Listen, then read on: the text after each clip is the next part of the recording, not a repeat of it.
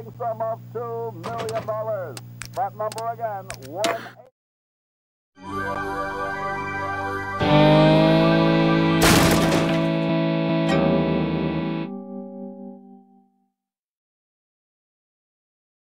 So, did we already introduce ourselves? Should we do it again for real? Who's gonna start? Peter. Hi, I'm Peter Chan, and I'm the lead artist. You drew that painting right there, right? Yes, I did, yes. Okay. I'm Larry Ahern, lead animator. You killed that bird. And I think that was a Leela scene. Oh, okay. She's the animal killer. I like the mustache trees in that last shot, Peter. I'm Tim Schafer, co-project leader of this lovely game. And I am Dave Grossman, other project leader and designer and writer along with Tim of this lovely game. That should have been our titles, Co and Other. Co and Other, yeah. Clint Bajakian, one of the composers. Peter McConnell, one of the composers.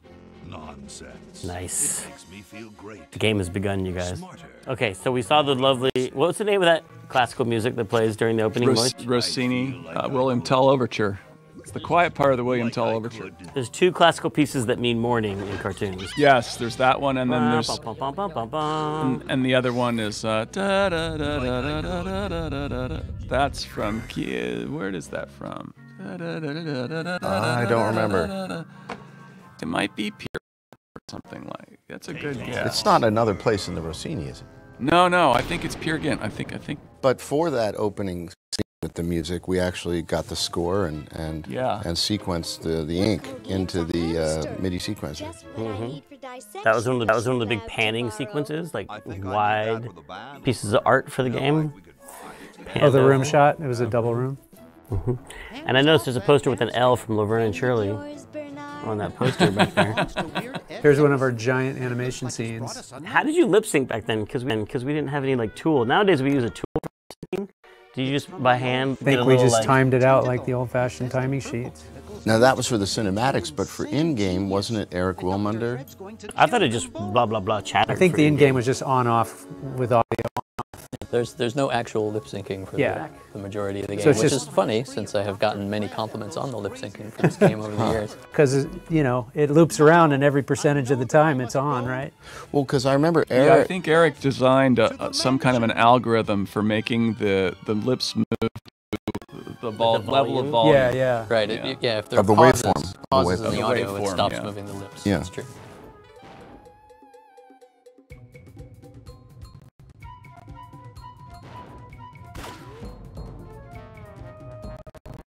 Now these credits were done by Kyle Balda. That's You're right. saying entirely on his internship? Yep. So wait, did we not pay for these credits? Or did we pay for them? He got paid, right? I think so, yeah. He took time. This is Peter, the other Peter. We took time out of Calabas. He came and spent some time with us, and we gave him this intro as an internship, and he did a fabulous job. Seems like a funny thing to do, like, hey, you're an intern, you've never done this before. Do you want to do the entire animated intro, the most... But I remember when, you know, when he finished something and shared it with us, we were all blown away by it. Yeah, it's awesome. The most iconic signature piece. Can you hurry and finish that before you go? For the look of our game, and it was excellent. Awesome. I would later learn that this was the perfect piece to have Kyle work on because he was colorblind, as it turns out. I didn't know that. I saw him working on something else and he had other people picking his colors for him. Oh, interesting. There was another 3D artist we had there building that was colorblind too, and it was one of those things where people were just kind of, have you noticed everything he does? The reds don't make sense or whatever. I couldn't remember what it was. Oh, the cow. I always get really happy watching these credits. I like the stretchy cow neck. That cow should have showed up again later somewhere. Yeah. Missed opportunities. What if the cow had come on their journey with them? Everything would have been so different. Well, here's the story explanation right now for why the cow doesn't come. Because he's just tired. Doesn't want to make like been to the mansion before.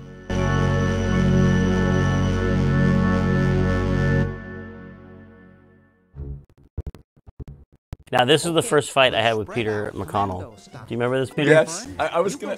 You were gonna mention that? If you were gonna remember it. Because the opening cutscene was too long, and we always had a problem with too long opening cutscenes, and so we were like, let's split it in half and put an interactive sequence. So there's an interactive sequence that's about to start. But I seem to remember it was the wrong time of day for you because it's nighttime outside. It started in the daytime with the mutation scene, then it became nighttime. Right. But then what happened? Then it turned into daytime at the end. That's what bothered you because the music couldn't make that transition in your mind. Yeah, I think mostly I was crabby because you know we had to the cutscenes and the interactivity required a bunch of programming in iMuse, and I'd finished it one way. And then you changed it to another, and so I think I came up with some sort of artistic argument that had to do with daylight like that, but that's an important thing to learn running a project, to not change things after someone spent hours and hours making something. Well, it was also an important thing to learn not to step way out of your bailiwick and tell the guy who's writing the scene how to write the scene. Oh, they're bailiwick all over the place in this game.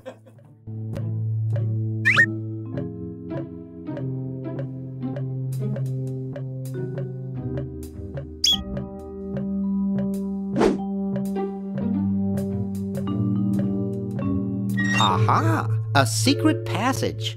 This is all too easy.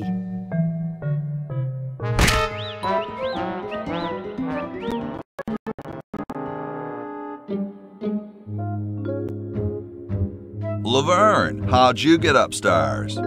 Am I upstairs? I got lost. Seen any tentacles? What's a tentacle? Oh, just something I whipped up in my spare time. Made good pets, actually, until one of them tried to take over the world. Had to tie the little buggers up in the basement. Good thing you told us that. Yeah, Bernard wanted us to set them free. Thank God you weren't that stupid. Did you say Bernard? Okay, you're free to go. Thanks, Bernard. Yes, thank you, naive human. Now I can finish taking over the world. Wait! Oh, yeah. Now I remember. He's incredibly evil, isn't he? I'll try to talk him out of it. Well, what possible harm could one insane mutant tentacle do? Leaping lab rats! Dr. Fred. What have you done this time, you meddling milk toast?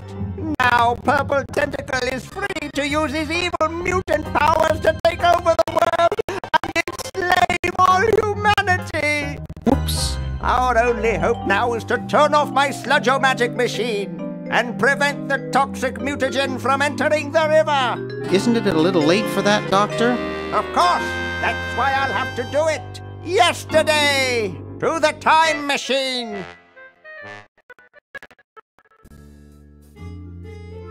This is all your fault, Bernard. Behold, children, the Chronogon! Doc, can't you just send Bernard? No, you must all go to increase the odds that one of you will make it there alive. Have any people ever been hurt in this thing? Of course not. This is the first time I've ever tried it on people.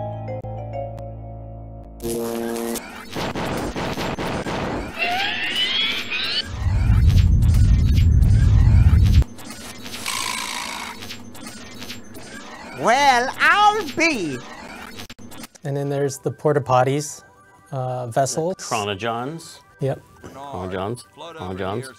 This, by the way, is an amazing full-screen animation before it was possible to do full-screen animation. And not actually animated. That's all. The background's all color cycling. It's all color cycling. A lost art in the world of. I forgot about that. Now that computers work like they should, you don't have to do that stuff anymore. You know, if you look at Mark Ferrari's website, not that Mark Ferrari worked on this game, but he was the master of color cycling, and he has a whole website where he's done it in a more high-end way. Like with higher res color cycling, he just kept perfecting that to higher and higher resolutions. Yeah, that stuff was crazy. He was into it, and then I think Bill Eakin was the one that inherited the mantle from him when he left. All the lava in Indy 4. Yeah.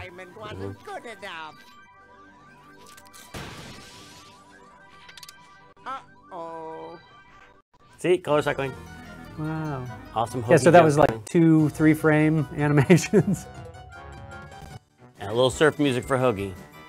We always had Yeah. a place for surf music in our games. That, the Totally. Bone Wagon. That's right. I think that surf music was yours. That was mine. Yeah, I did that last little sequence there. Yeah, you know, the musically, this I believe was the last project that we all worked on. Certainly the last original title that we all worked on together, equally as composers, where there was no lead composer, and we all pretty much panicked and freaked out together. Cheap mail order jewels? What happened to Hoagie and Laverne? I knew I should have bought a real diamond. Are they alive? My dials say that the larger specimen landed 200 years in the past, and the other is stuck 200 years in the future. Well, hurry up and bring them back. I will, as soon as I get a new diamond. Then all your buddies have to do is plug in their respective chronogens and... Plug them in? Where is Hoagie going to find an electrical outlet 200 years in the past? Yes, well, he'll be needing my patented super battery then, won't he? Now, where did I put those patented super battery plans of mine? Plans? How are we going to get Hoagie plans? Don't worry me with details, boy. Just help me find the plans. They're in this house somewhere. Now what am I going to do? I think I made myself perfectly clear. Step 1, find plans. Step 2, save world. Step 3, get out of my house. Let's get cracking.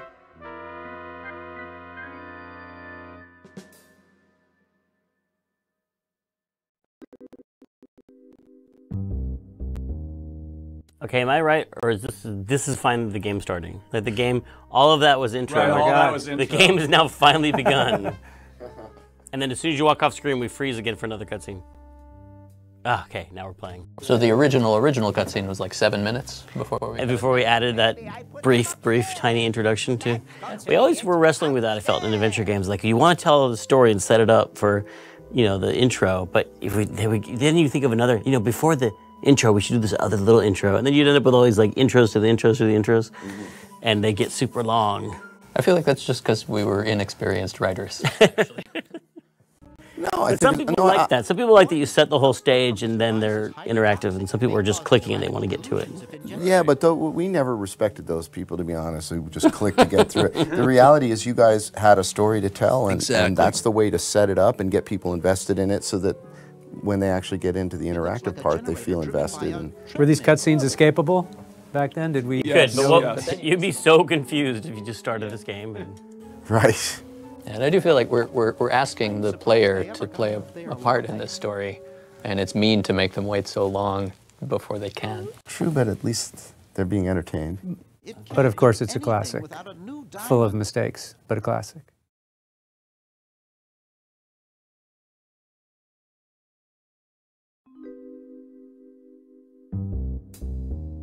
It's Dr. Fred's design for a super battery.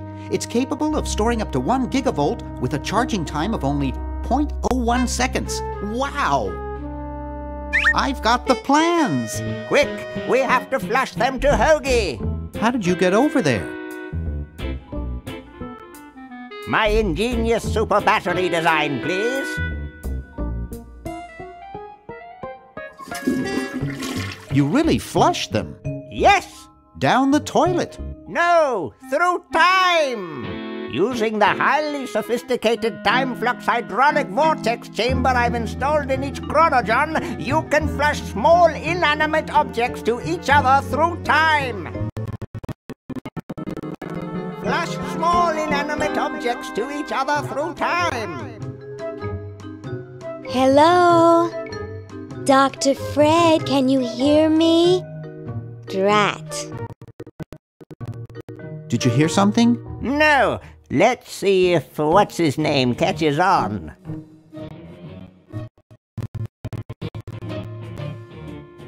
Oh, great. I'm stuck in colonial times, tentacles are taking over the world, and now the toilet's backing up.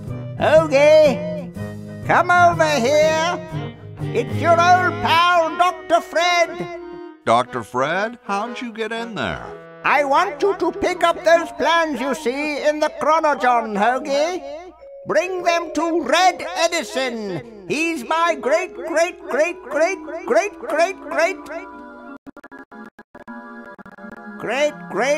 grandfather. He'll know what to do. You need the plans to make a super battery so you can plug in your Chronogon. Okay, if you say so, Bernard. Good boy. Does he have any experience with electronics? Well, I once saw him take 3,000 volts directly through his head without batting an eye. Didn't he pass out? Well, he was already passed out when it happened. Time for me to save the world, I guess. Ding, ding, ding, ding, ding. This is that we talked about a little bit when Dave and I played through. But originally, you could play all 3 characters right away. Remember that? Is that true? Yeah, you could play all the characters from the very beginning, and we had our first pizza orgy where we tested the game out, and people were like, "Oh, there's so many options," and they were overwhelmed. So now we unlocked it, so you get to play as Bernard for a little while, and then you do something that makes it so you can play Hoagie, and then Vern's the last. And what about the other 3 kids? They got cut. There were 3 other kids? They were 3 other kids. Do you remember who they were? No, I don't remember anything about 3 other kids. I have a piece of paper that has a picture of them. Moonglow, Chester, and Razor. And Chester became... Chester and Moonglow ring a bell. Chester became Ned and Ted. Wait, not Ned and Ted. Jed and... Or whoever they were. Jed and... Ned and Jed. Ned and Jed. Okay. Ned and Jed. And Moonglow just went away. And Razor went away as well. I mean, I stole the character design from Chester and said, I like that. I'll use that for these guys. And put them in a powdered wig. Why do the work again? Really? Exactly.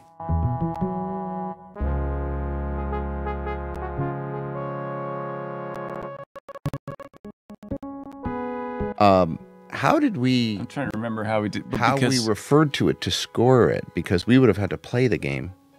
I think what we did, yeah, I'm trying to remember too. Hold I think up a what we video actually, camera in front of the screen? I think what we did was we got a save game made, and we would play it to the next, like, place where you could pause, or like we would, the next spacebar point or something like that, and then we would score it, and then we would make it so that the music, because the thing was that you couldn't rely on the sync, right? So we had to actually make the music interactive in a sense with the scene so that it could, depending on how fast of a machine you had and how quickly therefore the scene would play, would the music actually hit the right hit points and then proceed correctly to the next hit point. So we would have an accordion like... We basically had an accordion-like structure. Each little section, it would sort of pause and then resume at the hit point.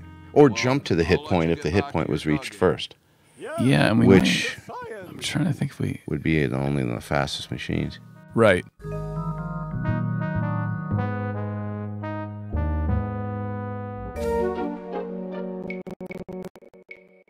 How about an amendment that the president has to be a human being? Please, this is serious business. You're right.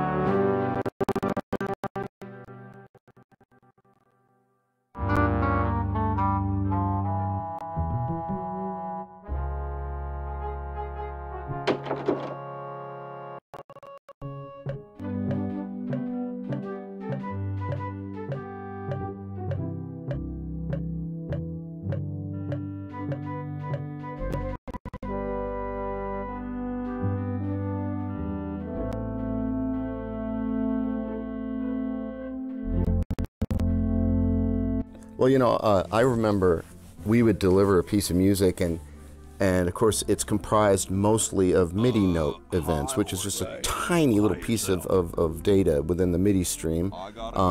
Note on, and it happens at this velocity on this channel to this instrument and whatever. And I would deliver a piece of music, and the programmer would turn to me and say, Clint, this is over 32K. Yeah, it's huge. 32 kilobytes. 32 kilobytes. You got to cut this thing down. Who do you think you are, Mozart? Yeah. He said we can't take anything bigger for this scene than 24 kilobytes. So I'd go back and thin the percussion. I'd sometimes have to cut a whole section of the music out to get it down Well, to 20. sometimes there was pushback though too, because we'd say, all right, look, 10%, we get 10%. Remember that? Yeah, I remember the pushback. Yeah. I don't remember these technical discussions about the size of the music files. Oh yeah. Literally, and I remember specifically 32K was often too big. That's why the iMuse system got called the iMuse system, because it was originally called the sound drivers, and then everybody got all upset that because drivers can't occupy a whole floppy disk or whatever it was that the system occupied.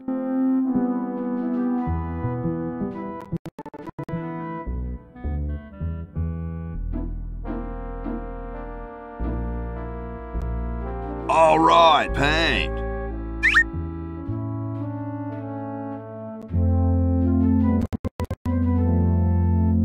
Well, you know, I remember we would deliver a piece of music, and of course.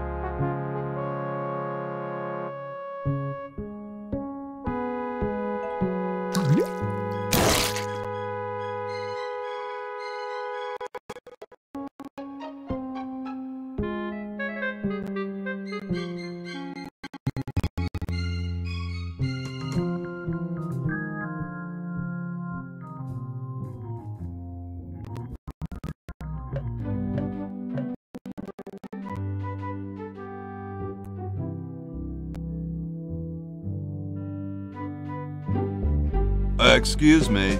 Yes? What are you looking at out there? The future of our nation. That young couple by the tree? No. I was just admiring my reflection in the window. Striking, aren't I? Whoa, you're like George Washington. Very much like him, according to my wife, Mrs. Washington. Awesome. Indeed. Is it true about you and the cherry tree? Oh yes, it's quite true. Why, I've cut down acres of cherry trees in my day. I bet you've lost it. You couldn't cut down a tree to save your grandmother. Lost it, have I? Why, I'd show you a thing or two if there were a cherry tree nearby. But as you can see, oh, well, what do you know? There is a cherry tree out there. Well, let's go chop the sucker down.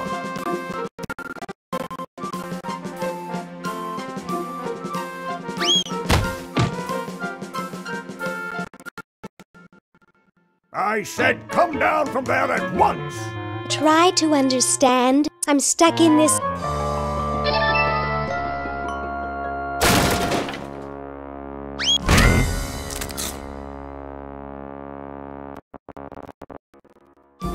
Voila! You're quite a man. Yes, I know.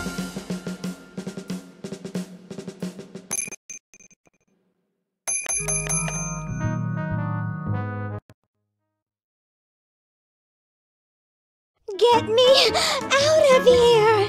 I haven't done anything.